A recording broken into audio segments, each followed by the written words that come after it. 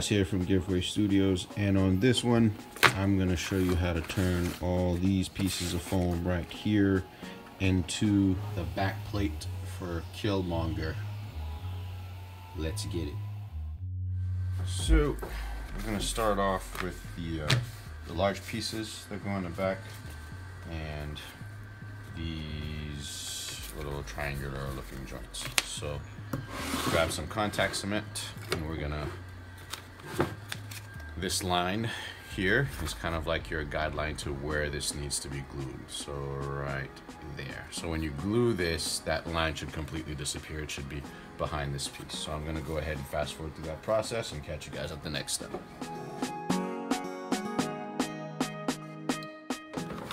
Alright, so now that these are glued, as you can tell, the line, your guideline has disappeared, and that's what you use to glue it to the back here.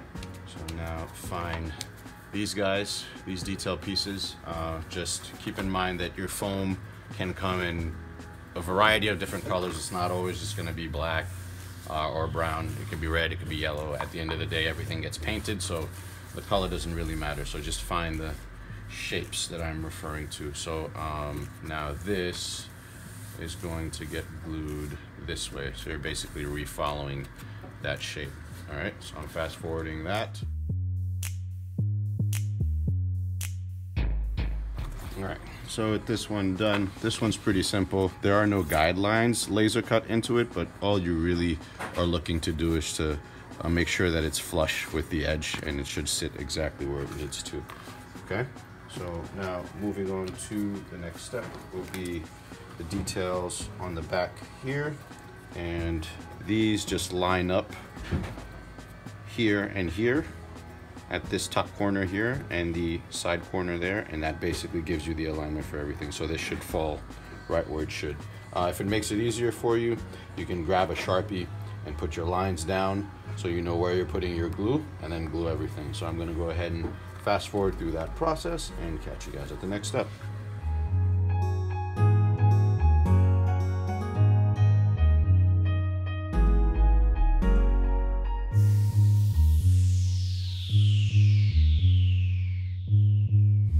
Okay, so we have our two pieces. Our detail is put on top. Now we're going to focus on this piece. We're going to glue this down here so this edge lines up with this line right here. I don't know if you guys can tell, so that goes right there. Okay. So there is a little bit of leftover that goes on the inside here. Okay, so that's on purpose. And then it doesn't quite necessarily line up with the edge there. Again, that's on purpose. Okay, so you're gonna glue that down here, and then you're gonna grab this extra detail piece when you're done gluing this to that, and you're gonna glue that detail to this right here. So now it's gonna give you that layered look that his back piece has. All right, so I'm gonna fast forward through the process of gluing those and catch you guys on the next step.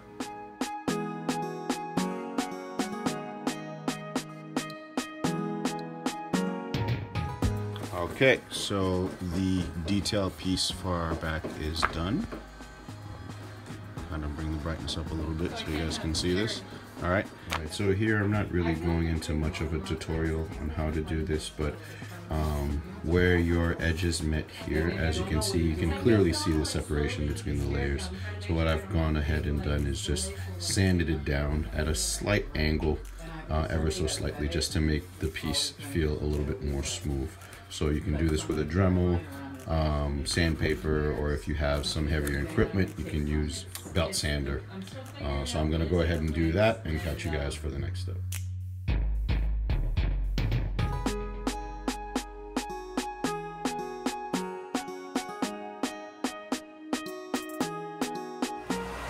So now we're gonna heat our pieces up with a heat gun.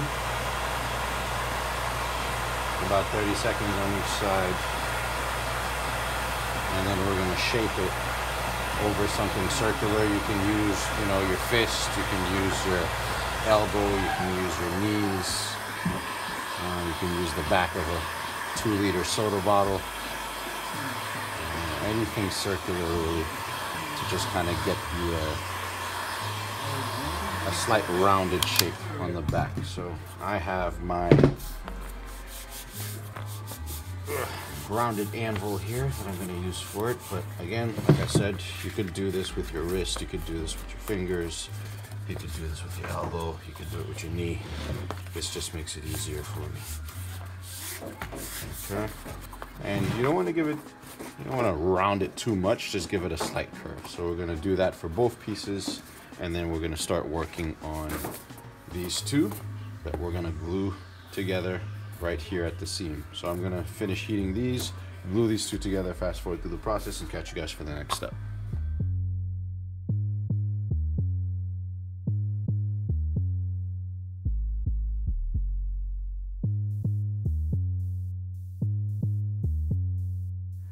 All right, now that you have the base for your back piece, you're gonna go ahead and grab these. So at this point is really up to you guys. If you have a mannequin, you can put it on it, really figure out the positioning of it, because you want to start wearing this. Maybe have someone help you figure out how tall, how far up or far down you want to put it, and then just glue it down to this piece, and then we can go ahead and paint it. So that's pretty much it for the back piece.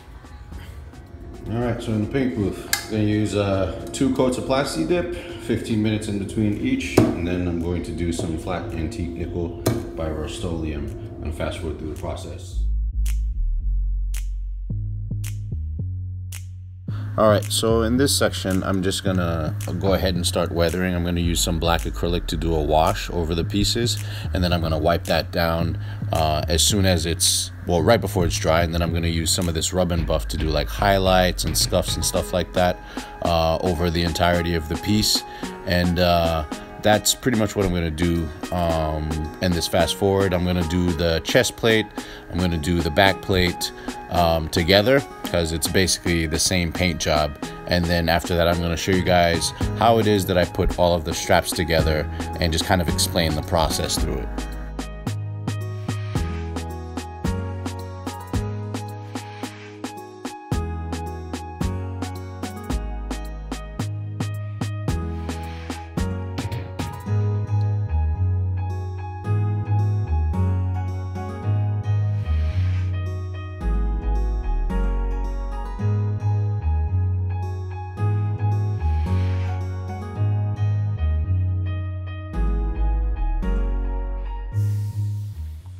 So we've done the front and we've also done the back. Now I'm gonna break down how it is that I did my strapping.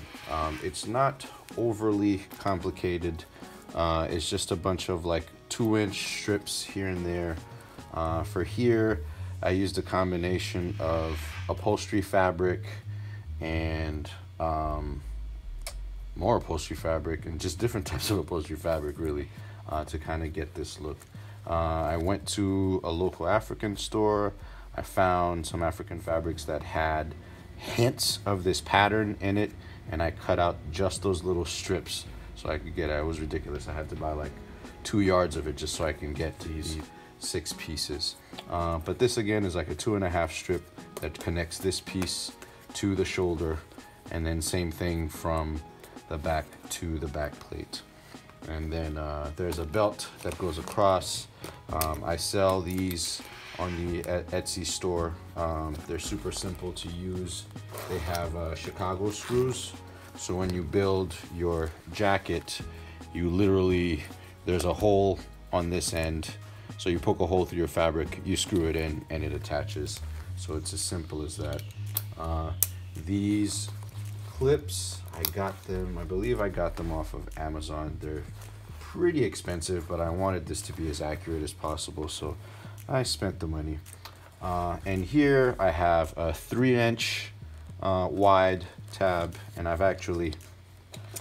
put clips on the inside, right? And they're adjustable, so I don't know if I were to like gain some weight or something like that, or maybe someone else wants to wear it, they can adjust those. So basically this is a 3-inch wide by about 8 to 10 inches long. And then here I have a military belt that I glued on top of that in the middle, and I weathered that because he has like this fabric on top of the piece there. This is some fabric that I got from Joann's. It looks like textile, and I basically put it's like there's a name for it, but it's like a cotton rope, and then I sewed them shut in between to kind of create this three-dimensional look to it. That's pretty much it for the front. I'm gonna put the patterns to make the vest itself on my Facebook. I don't do sewing commissions. I only sew for myself. I hate doing it, and I only do it when I have to. So you couldn't pay me enough money to make you this vest, which is why I only sell the armor parts for this kit. In any case, this is the back. Mine's a little different. So you receive this base in your kit. All this extra stuff is stuff that I added because when I first made this costume, I had no idea what the back looked like. So, and these are magnetically removable on mine. So this is what I initially had for the back of my costume. It was kind of like a nod to the old school Killmonger mask that he wears, because I wasn't really sure what was back there, so I just kind of took some liberties. But after seeing the movie, obviously I realized that I was very wrong, but I still liked it. I didn't really want to get rid of it. So you guys receive the same base, so you can do something similar to what I did with like magnets, or you can use Velcro, or you can just glue it right onto the back plate. It really depends on what you're trying to do.